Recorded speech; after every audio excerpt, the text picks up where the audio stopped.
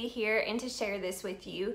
During quarantine, I decided to create some painting classes, and I went about it like from back when I was younger, and the things that I wish I had when I was learning to paint. I wanted to be able to like sit down and watch somebody from start to finish. And so that's essentially what these classes are. So here's what all it includes. A paints crash course video that talks to you about the different types of paint, color mixing videos that teach you how to mix colors. There are 10 separate painting courses, and each one is broken into 3 segments, a beginning, middle, and an end. There's also free bonus material that's available to you through my website. If you want, I have a lot of extra resources for you, printables, tips on how to make your artwork better, tips on choosing your color palette, all that kind of stuff. You can receive that on my website if you go to www.samanthawood.art and go up to the top where it says art class. You can click that and then fill out the little form there for email and the request for that extra bonus information, and I'll email that to you. And you can find me on Instagram, on Facebook, and then also on TikTok. On Instagram especially, I would love for you to share what you're painting and to tag me so that I can see what you are up to. You can also check out what kind of art I'm creating and what I've been up to while you're there. I'd love to see what you're creating and find out if these courses have been helpful to you. So anyways, we will go ahead now and get started on this first lesson. Oh, one last thing. This little intro is going to be the same on every single video, so you can just skip it or pick up. Like if you don't need the color mixing videos, just pick up where you're interested along the way. I'll be releasing this content on Monday, Wednesday, and Friday of each week for the next few months until everything has been released. So anyways, I'm excited that you're here, and I hope to see you over on Instagram or Facebook too.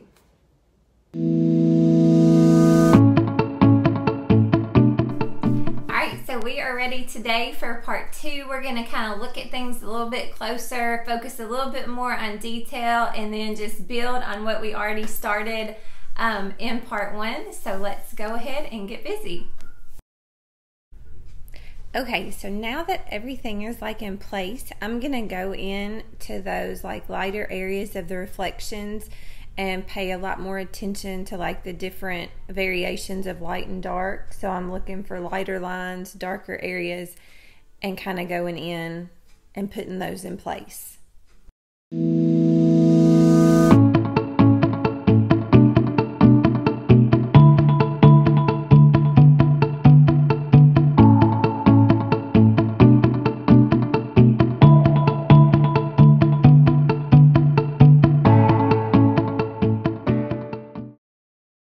I'm going ahead now and adding in like the lighter areas on the darker part of the glasses. So, you know, first I was doing like in the lighter reflections, but now I'm kind of just skipping around and looking for areas that are light on the other parts of the glasses. And I've mixed, the color I'm using now is just a little bit darker than the color I used in the lightest part of the glasses.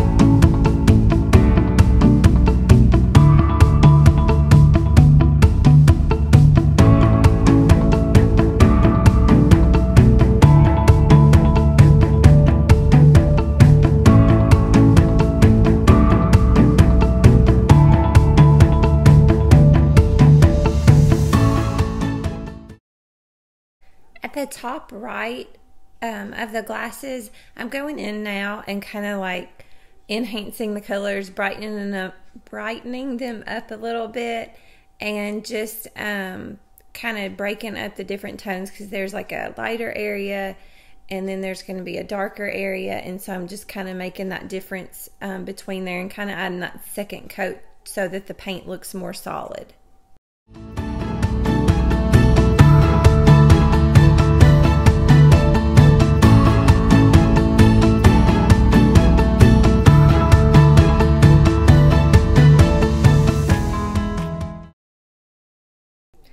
You can see at the top of the glasses like what a difference that made, just adding that little bit of color variation.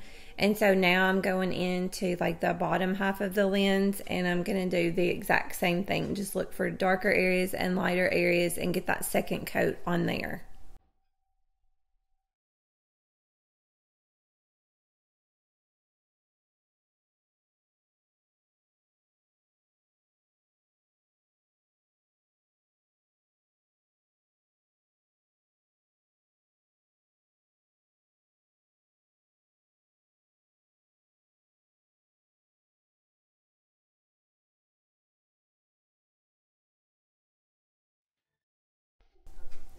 Now that I've got the right lens done, I'm going on over to the left lens and kind of repeating that same process of finding the darks and the lights. One thing that's helpful to me with like mixing colors and getting my darks and lights is like if I have like a middle magenta color and then I want to make it more purple, I'll use what I have and just add like a little bit of purple at a time. Then you can see on the canvas I just added a little bit of blue because I wanted it to be more of a bluish purple. So it's kind of like just keep working with those colors that you have on your palette and kind of like tweak them a little bit, add a little bit more of this, a little bit more of that until you get it where you want. And then feel free when you get it on the canvas, if you realize that the tone isn't exactly what you want, try adding like a little drop of another color and blending in to see if that makes the difference that you need.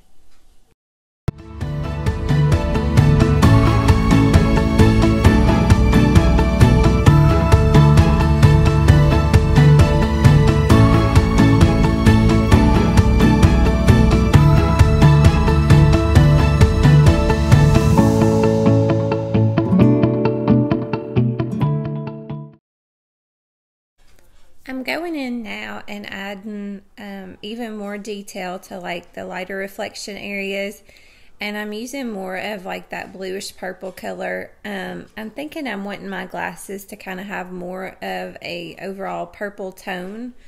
So I'm going to go in now and kind of work around and add those darker areas and a little bit more purple in. Feel free, like on yours, like be creative. Like if you tend to like blue more, try adding some blue tones. If you want them to be really like pink or an orangey pink, try those tones, because really as long as you have your lights in the correct place and the darks in the correct place, it's gonna work out regardless of what colors you use.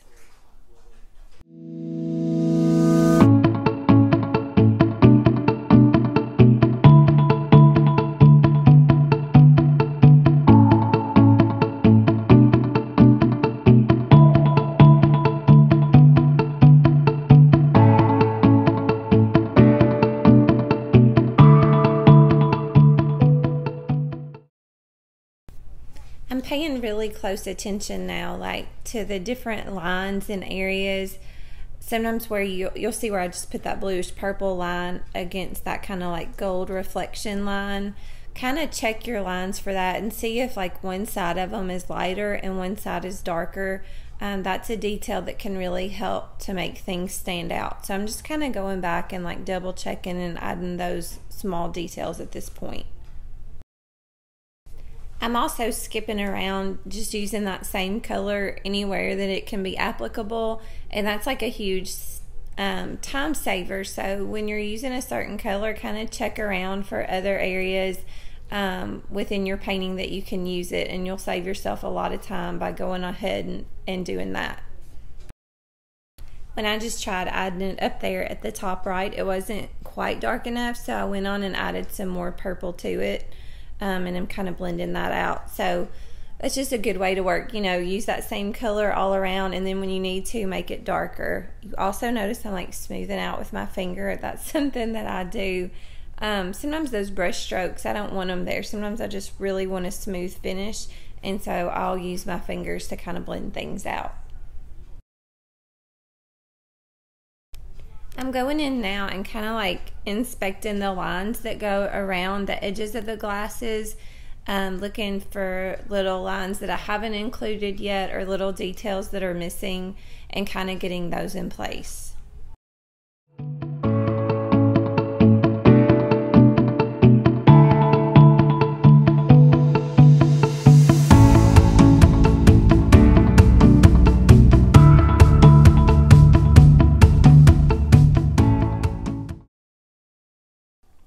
You'll notice I keep coming back and adding like different tones in the reflections. That's one thing that I think can really kind of take your artwork to another level. Is the more tones and variations of a color you use, the more interesting it becomes. And so I really like kind of going back as I have different colors and variations mixed and kind of adding it in. And I'm doing it really softly, but it just kind of even adds more dimension to that area.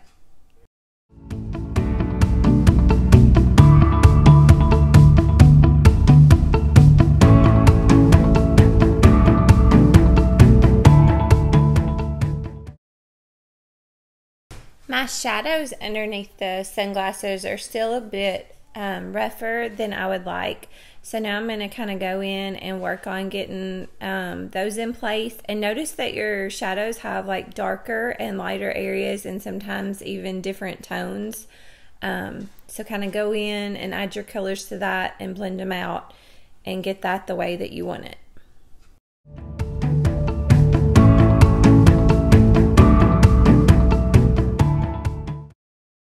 I started noticing that overall my picture is just a lot of middle tones. There's no like really dark darks. One thing when I was in college, they would always remind us to have like the lightest of lights and the darkest of darks. And of course you don't have to always do that, but sometimes if you're looking at your artwork and you're kind of struggling and wanting it to like stand out or pop out a little bit more, you can notice how just adding that thin black line around the frames really made it stand out and seem so much more realistic. So I'm just kind of going around now and adding those little dark lines in the places that I can see those.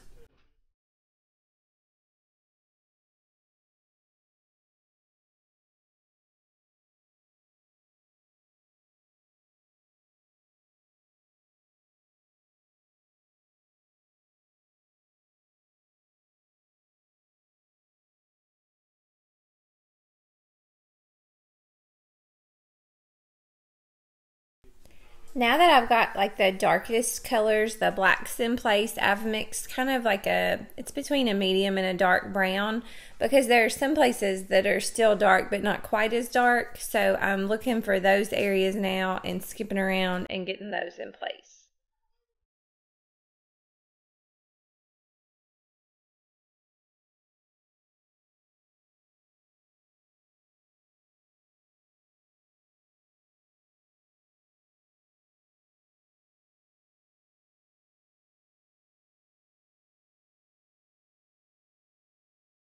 So while I'm working on the dark areas, I'm noticing that where like the arms of the sunglasses cross behind there, that there's that shadow that runs underneath. And so I'm using kind of like a dark purple there. And then I'm using it also to kind of go back into different places and add those dark tones within my sunglasses. So that's, another dark you can use. It doesn't always have to be like black and brown. A lot of times purple and blue and gray are other good dark options to use.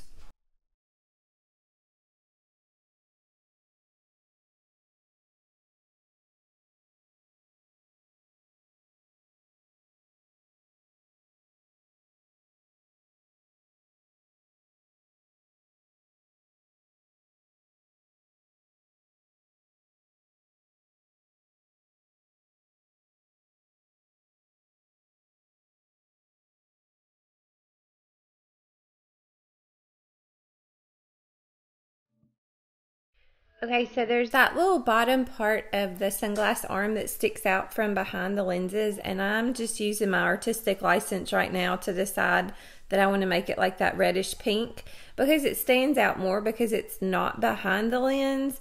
And so since I have like those warmer, brighter colors at the top, that kind of brings that color down, and so that's why I decided to like put that color there.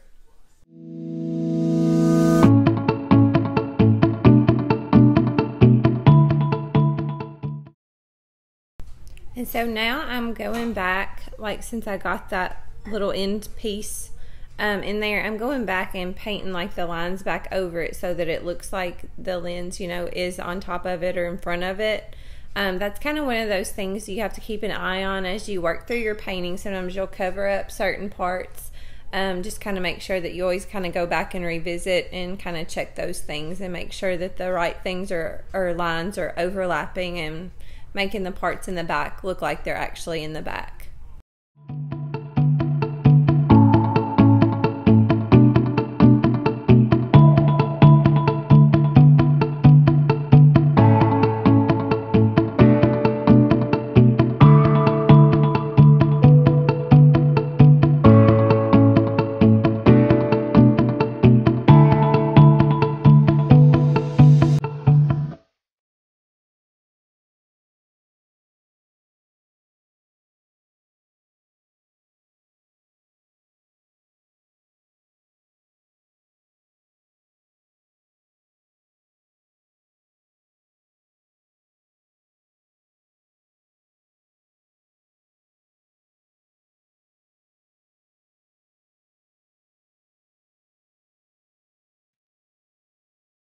I feel like the arms on the sunglasses, like behind the reflections, kind of needed some work. So I've kind of mixed a little bit more orange in, like with that tannish color that I had. And I'm kind of going back and adding that and brightening that area up just a little bit.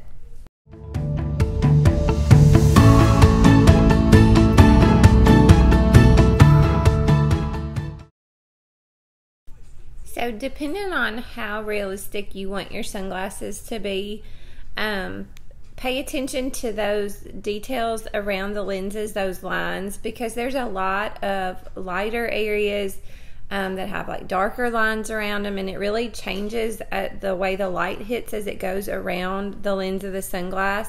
So I'm kind of going back in, smoothing those things out, double checking them, making sure that I've got the lightest spots where the light is shining on them, and then the darker areas, you know, where the light's not reflecting on the sunglasses.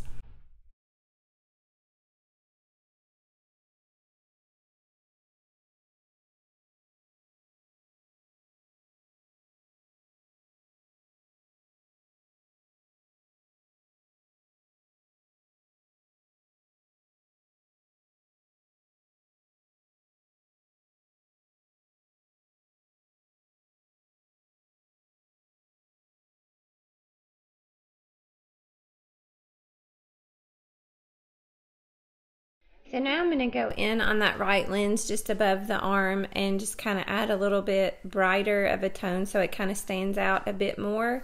But then that's pretty much going to wrap it up for today, and I will just come back next time and add those tiny details to finish it up.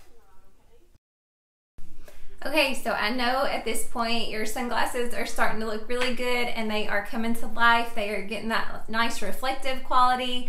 And now we're just gonna come in for that third time and like fine tune it and just really make them look sharp.